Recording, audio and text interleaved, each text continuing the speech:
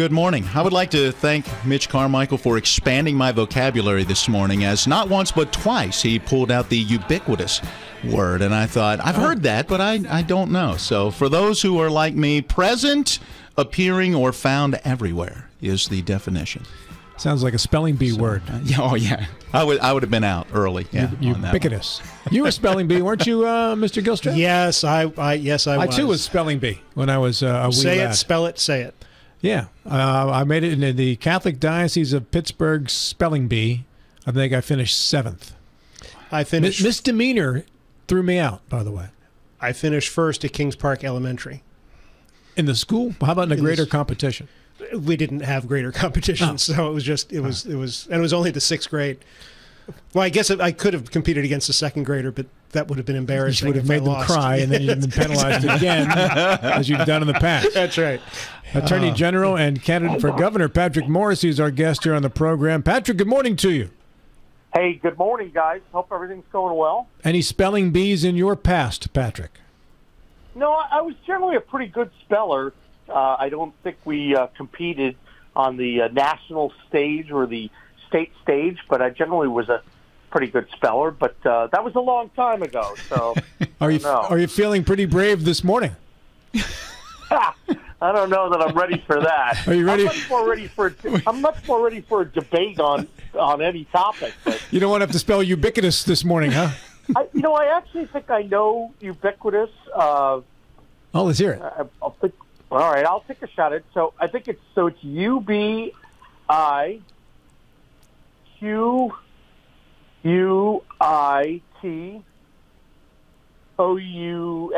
Bing! Oh, man, you hit it out of the park.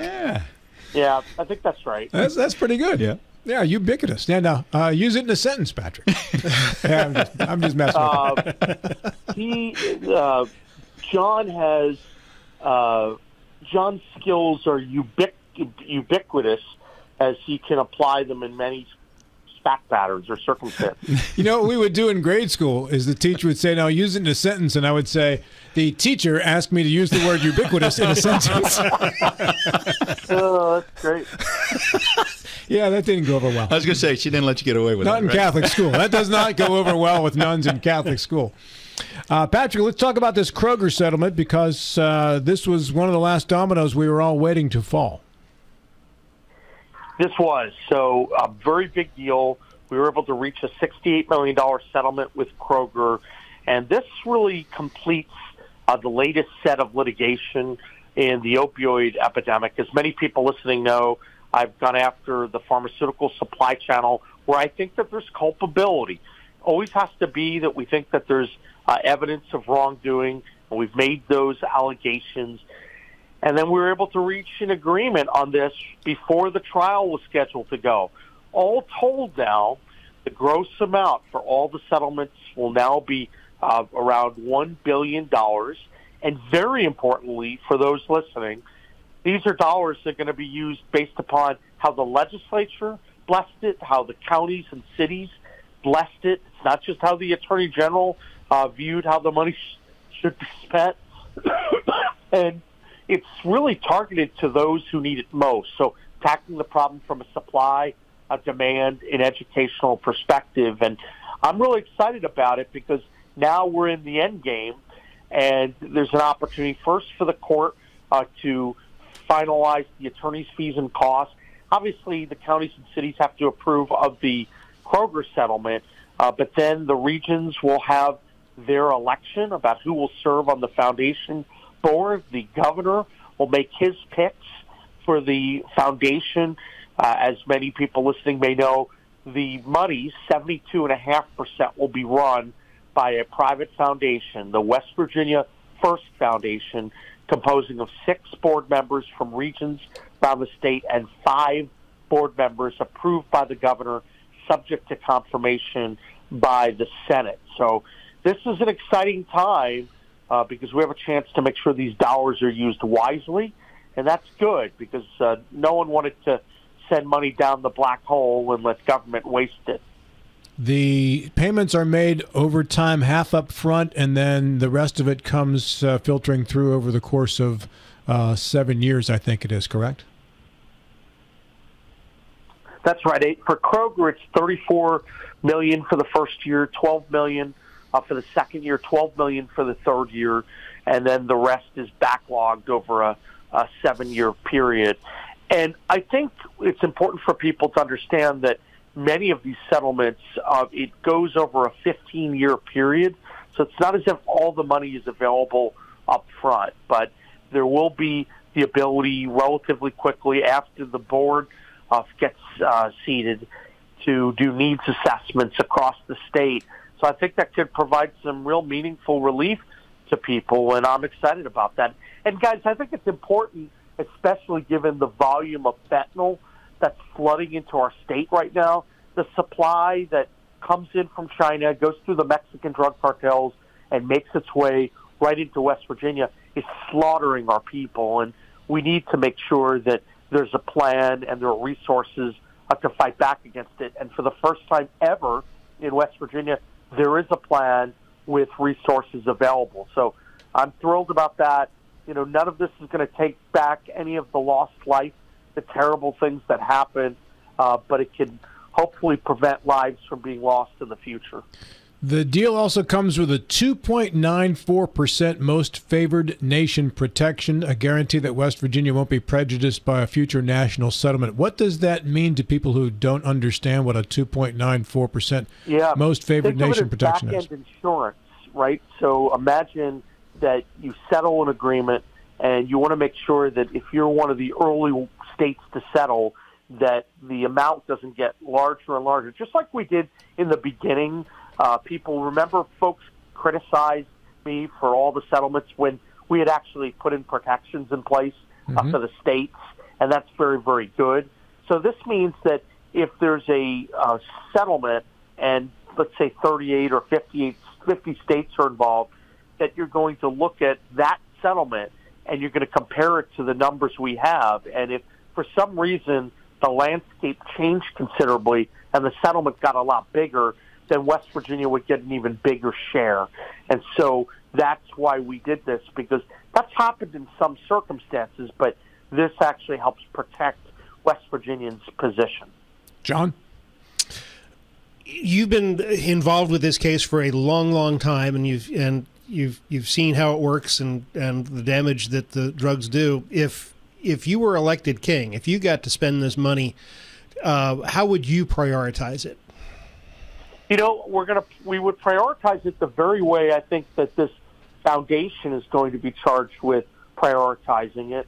And obviously, having negotiated it with the counties and cities, we're very hopeful that this actually happens. I'm not in charge of the foundation, but certainly we're putting in place the infrastructure to help make it work. But the goal is to do a needs assessment first. So you look around the state, say, what does this county, what does this region need? Some counties and regions are doing various things that they don't need beds. They don't need transportation as much.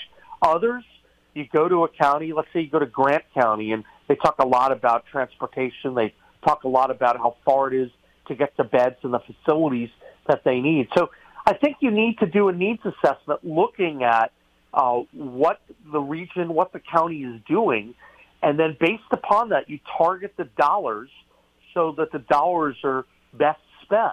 And that's how I would spend the money, and it would be really targeted in three ways. You go after the supply, you go after the demand, and you go after education and prevention. And so I think you would look to have a split. You'd have the first couple years, there'd be an extra bolus of dollars that would be available to address some of the lack of infrastructure around the state now. Then you would smooth out the money that's available in the foundation over that 15-year period so that you're not seeing jagged expenditures from year to year. And then you would have consistent measurement of those dollars so that there's accountability for how the money's being spent. And fortunately, the Attorney General's office is going to have oversight over this foundation. And so I think that I would try to spend it the way that this is designed to be spent. And I did spend 6 months to a year negotiating this with the counties and the cities. It's not a perfect system, but I think it's pretty good. And I commend the counties and the cities for working through all these details, because I do think it's going to make a big difference for West Virginia, especially with the fentanyl plague existing right now. Matt Miller. Patrick, while it is good, the programs and things that will be set up, I'm sure that there are going to be individuals across the Mountain State who maybe lost a loved one, and especially considering that maybe they even got fixed or hooked on opioids through a prescription as they were dealing with a pain issue, and it carried too far and they lost their lives. And some may look and say that this settlement is great, and I appreciate the education and so forth and the elements that will fight it so nobody else has to go through this. But what about me and my family? Will there be any kind of settlement or money that goes to those families? I think that the goal behind this is really to ensure that we never see this happen again. And so there are monies available for a wide variety of programs, and people certainly who have been victimized by the opioid epidemic may have access to some resources.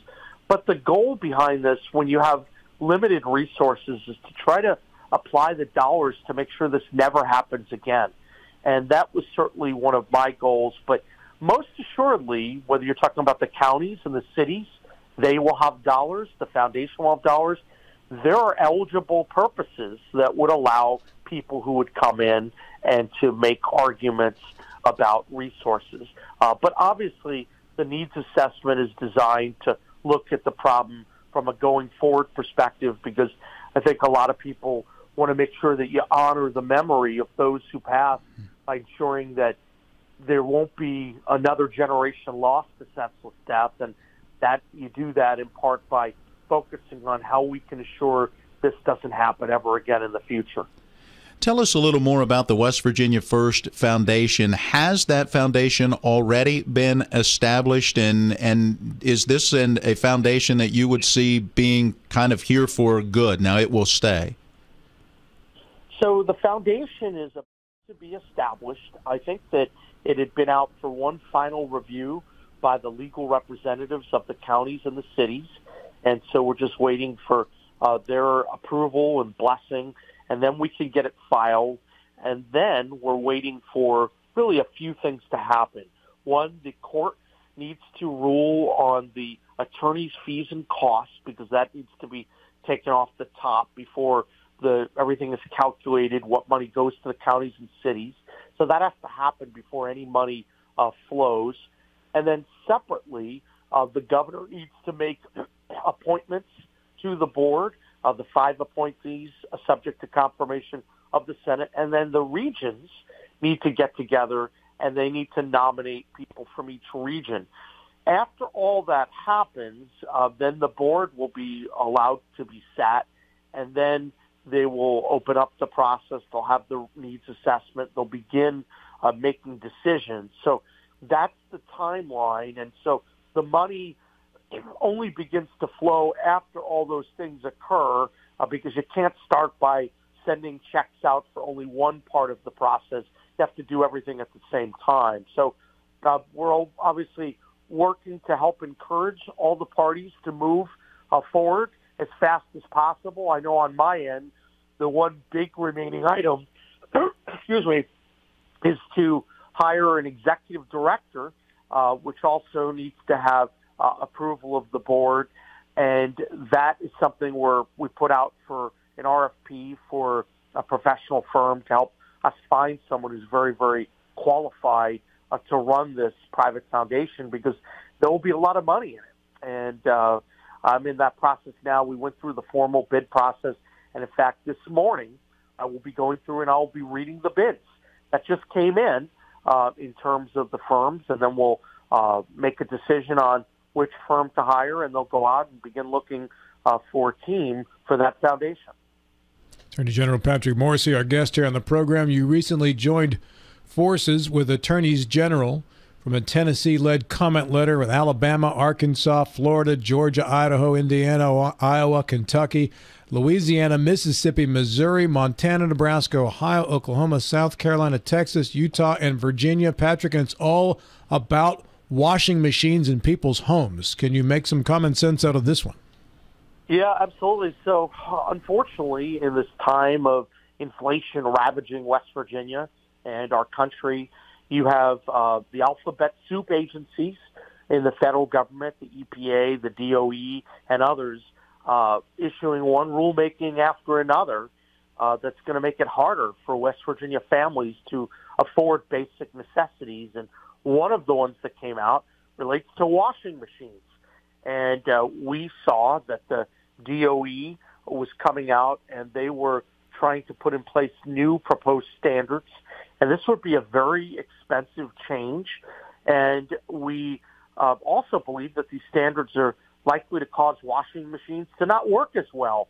And we had prior experience with some of the changes in standards with dishwashers, and we know that this is going to be very costly to those who are manufacturing the washing machines. So especially during a time when we're seeing such terrible inflation, and it really hits West Virginia badly. People need more money in their pockets. We need to enhance the standard of living. This is not the time to be driving out all these new standards that are going to really make it unaffordable to buy washing machines or hurt people most in need. So that's why we weighed in, because we're very worried about the timing of this. Is it? No, go ahead, John. Just along the same lines, not intending to change the subject, but along the same lines of alphabet soup, on June 1st, when the day dawns, we're going to have thousands of new felons in the states because of the ATF rule on pistol braces.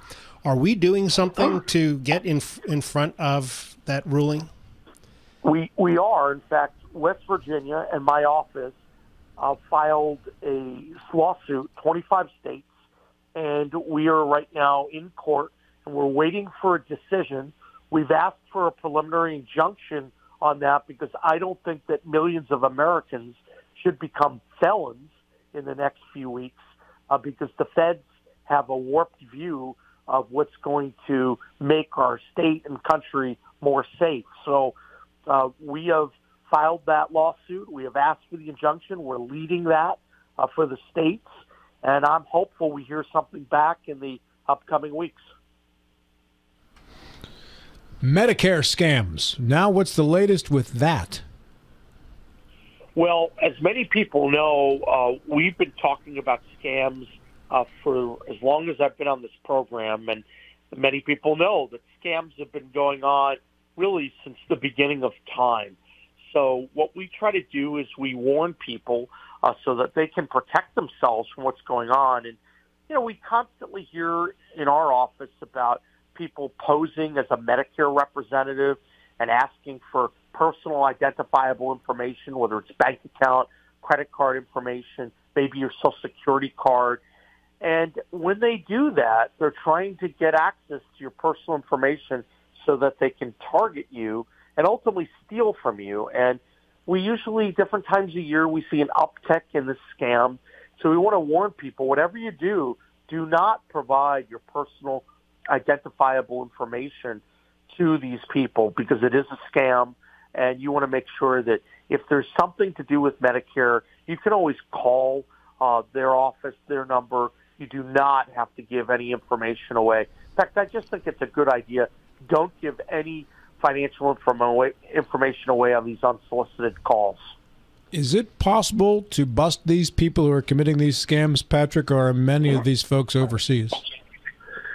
You know, we have had a couple circumstances where we've been able to work with the FBI and other sister states where we go after some of the scams. And so throughout my tenure, there have been a few like that. But I will tell you, they do operate in the shadows across the country, across the world. And so it does make it very hard. You know, I know that to give you an example, we once were able to work with the San Diego Police Department on following up on a complaint made that a woman was victimized by the grandparent scam. And she had sent gift cards to a grandson, and unfortunately, it wasn't the grandson. It was a scammer, and the scammer ended up operating out of San Diego, and we were able to obtain access to the videotape showing the person used the cards. But unfortunately, in that circumstance, The San Diego police, I believe, didn't really pursue it very aggressively because it wasn't as high on their list, and that's a shame. But what I would say is that we do pursue these. We try to get them in the hands of other states, of the FBI, and there is enforcement. And if we do catch you, and if the FBI catches you, in most circumstances, they're going to throw a pretty stiff penalty against you. But it is hard when they're operating in the shadows overseas, no doubt. Matt Miller.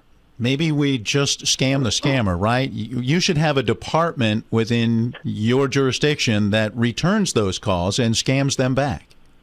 I'm just thinking outside the box. Well, I'm very fortunate right, to have I'll put that on my list of ideas, my friend. I have a benefactor in my life who's a Nigerian prince, and he's going to send me a lot of money. All I have to do is pay for it. That was one of the very early internet scams, wasn't it? The Nigerian prince scam. Which is the thing. Some of these sound so absurd, and yet, as you're testifying right now, so many people end up in some way being duped by this. How much money typically are we talking about is being scammed on a regular basis? Look, across the country, billions of dollars get scammed every year due to people that are trying to dupe citizens. So it's terrible. And in fact, senior citizens really are victimized quite a bit because individuals over the age of 60 do get disproportionately targeted. So that's why we have an elder abuse unit where we try to go after this. And in fact, we do have some additional tools that we didn't have a few years ago. One of the things we do for seniors is we not only have the consumer protection tool, but we have the Medicaid system where we're able to go after abuse and neglect. So if you financially abuse someone and you're in a position of trust helping them on Medicaid, there are opportunities for us to go after you. So I don't want anyone to think, we're going to go after the criminals very, very hard.